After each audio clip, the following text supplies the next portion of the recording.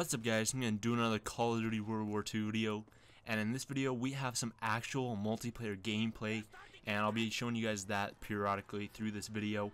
But this was revealed in the live stream the other day, and we only got like a tiny little teaser, like a tiny little glimpse, a couple seconds of like actual gameplay, and it wasn't, somebody like running around on, multiplayer.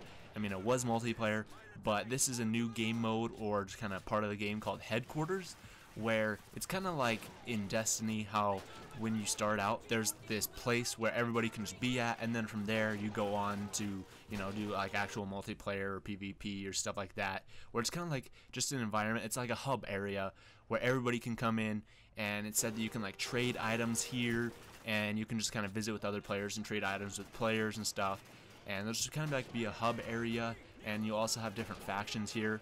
But this isn't something where you can, just be playing like domination here. Like, you're not going to be playing like 24v24 domination on something like this. This is like a hub area, and that's something that people have talked about lately, is that they've shown like pictures of the Xbox marketplace showing that this game is like from 1 to 48 players. And people are saying that, oh, this is going to be incredible, 24v24 battles, but in reality, I don't think that's going to happen. But in this mode, you will be able to, interact. There will be 48 people in this, you will be able to interact with other people here.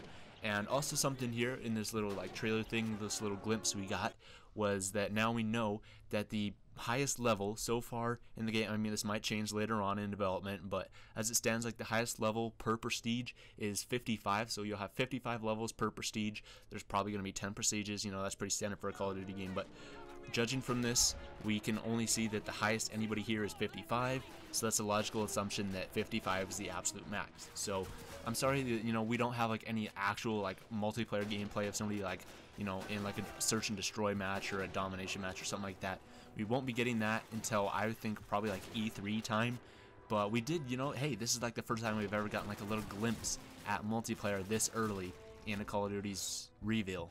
So yeah, thank you guys for watching. Tell me what you guys think of this in the comments down below. I'm so pumped for this game. Check out some of my other World War II videos. I'll have some linked down in the description and at the end card. And yeah, thanks for watching, and I'll see you guys in the next video.